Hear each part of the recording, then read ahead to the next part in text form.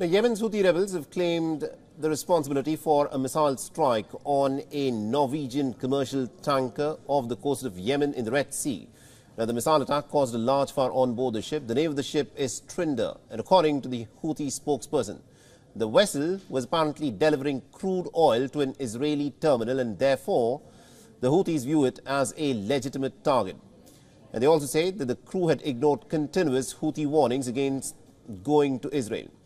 However, the tanker's owner, a Norwegian company, has now disputed this claim. It has stated that the vessel was in fact headed to Italy with a cargo of biofuel feedstock and not crude oil. However, the company did acknowledge a tentative Israeli port call that was scheduled for January. Now, in response to this, the Israeli military has deployed one of its most advanced warships, the SAR 6 class corvette, in the Red Sea.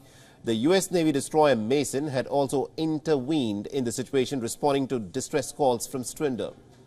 A Pentagon spokesperson has referred the attack as a destabilizing one, and it has called for an immediate international solution.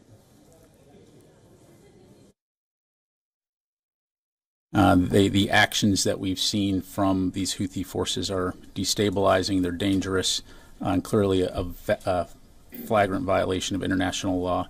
And so this is an international problem that requires an international solution. We do continue to consult closely with our international allies and partners on implementing a maritime task force. Now, the Houthis are already involved in the Israel-Hamas conflict, and now they have further expanded their actions. They've been attacking vessels in the vital shipping lanes and are launching drones and missiles at Israel from over 1,000 miles away from Yemen's capital, Sana'a. Earlier, they'd even cleared their intentions to target all ships that were headed to Israel, regardless of their nationality. They've also issued a warning to the shipping companies against their involvement with Israeli ports, and they've said that so long as Israel continues with its relentless campaign of bombardment of the Gaza Strip, the Houthis will shut down the Red Sea corridor for Israeli shipping. WION is now available in your country. Download the app now and get all the news on the move.